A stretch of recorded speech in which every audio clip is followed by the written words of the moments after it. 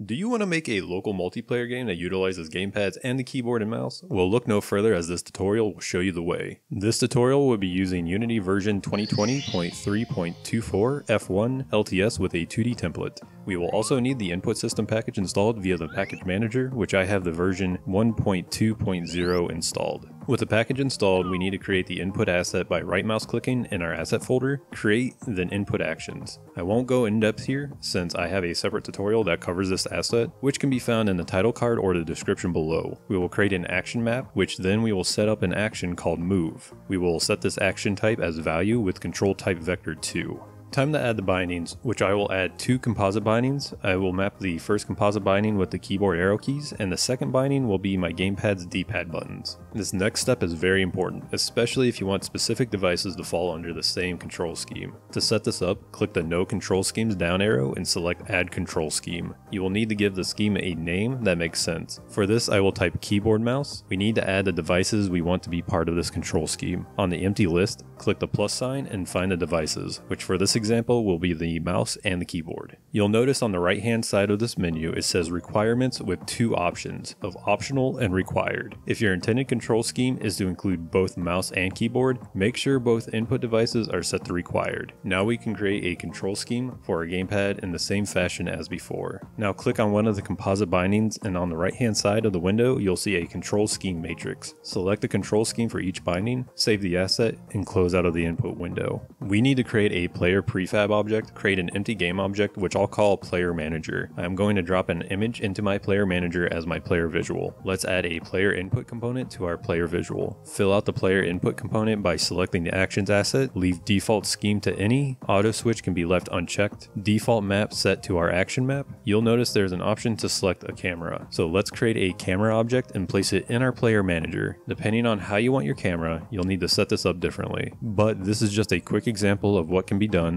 Also, CINEMACHINE is technically not supported for this feature, however a link below shows a possible solution to make it work. Now we have a camera object for our player, fill out the player input component. We need to delete the main camera that is the default camera of the scene. I'm going to create a very basic movement script which will grab the inputs from our move action and translate the player around the scene. I am using a quick setup of player movement for tutorial purposes only, attach the script to the player visual, and we can now create a prefab of our player. I just click and drag my player manager object down into my asset folder, delete the player object out of the scene. Create a new empty game object, which I will name Don't Delete. Attach a player input manager component. I will leave the join behavior as when button is pressed, drag our player prefab into the player prefab option. I will leave joining enabled by default, and that way I don't have to code in the setup process. If you are wanting to create a lobby system, then you'll have to approach this differently. I am going to limit the number of players to 2, and enable split screen again, setting the set fixed number of screens to 2. With that, start the scene and type a button or mouse click to join a player for the keyboard and mouse control scheme, and press a button on your gamepad to have a player join with the gamepad control scheme. If you're feeling lazy, there will be a link to the GitHub repository in the description. As an FYI, it is known that some gamepads will have bugs such as Bluetooth connected gamepads. I have personally tested a Logitech controller, keyboard and mouse, Xbox 360 wired controller, and an Easy SMX wireless controller with no issues, but I have run into issues with PS4 controllers. I know most people don't make it this far into the video, so if you did, I appreciate you greatly. Don't forget to like the video and leave a comment. Let me know what you think. As always, thanks for watching, take care, and stay safe.